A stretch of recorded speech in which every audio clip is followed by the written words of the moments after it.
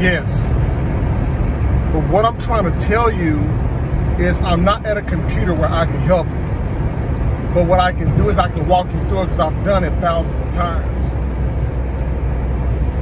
Right, but you're not listening to me. What you're trying to do is you're trying to pretend that you know a lot about technology and you don't. And what I'm trying to explain to you, I've done this hundreds and thousands of times. I'm experienced with this, so I know what I'm talking about. So I'm guiding you through what you need to do to solve your problem. So the first thing you have to do is you can't come at it as if you know everything and know it all, because you don't.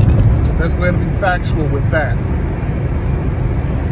And once you can accept that I'm trying to help you, instead of trying to tell me what the solution is, then we can get to the solution, because I'm going to tell you what the solution is. Well, since your screens were doing all of that, and they were acting funny and everything, your mouse is moving all over the place, what I was going to tell you that you need to do is just simply Control, Alt, Delete, and restart your computer. That's it. That's what I was trying to tell you, but you spent 5 minutes trying to explain to me what technology is, and you totally have no clue what it actually is. So I'm trying to help you. So the next time you call in, you have to listen to what we're trying to tell you, so that way we can go ahead and solve your problem and move on to the next person. Trust me, man, we have hundreds of other problems. We have hundreds of other problems that we got to get to. We want to get to everybody effectively.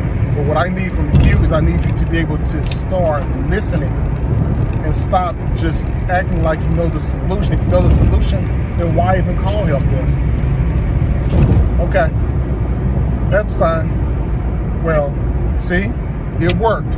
We could have been done with this like 3 minutes ago, and we've been going back and forth for like 30 minutes here. All right, take care. Bye-bye.